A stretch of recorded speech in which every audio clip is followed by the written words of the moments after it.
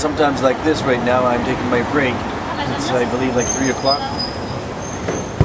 I was cutting the belt buckle that we started yesterday, and there are some problems with the logo, the actual logo design, to be interpreted as a belt buckle. So I was trying to decide on where to put where to not cut or cut, so that it will be when they're using the piece, it will be strong enough that it will not fall apart.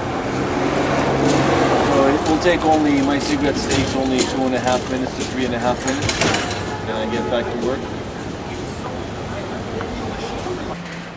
So basically, the rough or draft cutting out is finished, and I will remove the logo out of the sheet right now, and then I will see how it looks like, and then start filing to give the design itself to the piece. So you remember we applied some glue in it. As I'm filing it down, the real silver color is coming out.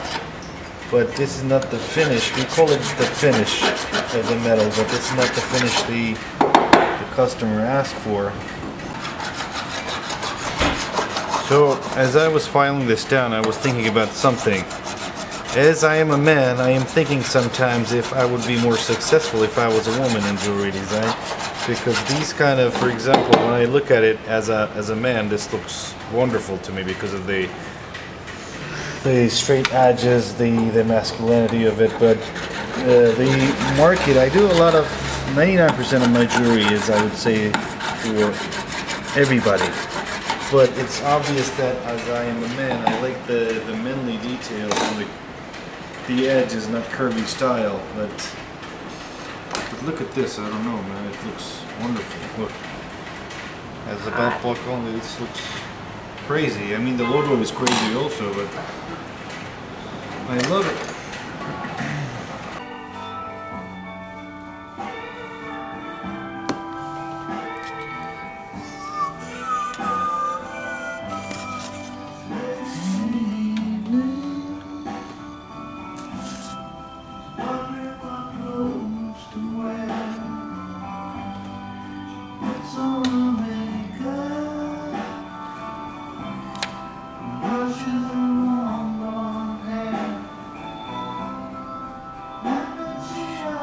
Now the next step is, actually, they didn't give me any details about it, but I just showed you at the other video what they liked.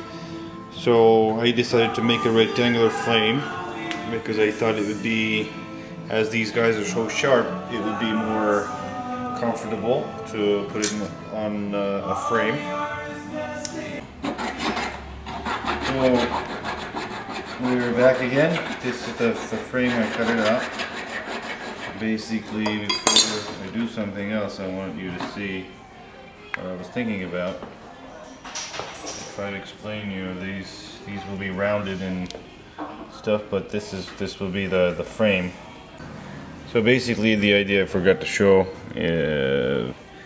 will be raised up like that. The base here will be, I'm thinking about like oxidized silver. This would be 24 karat gold, and this will be the matte finish that I was trying to tell you. So this is how it will be, and you see the shading the horse gives to the background.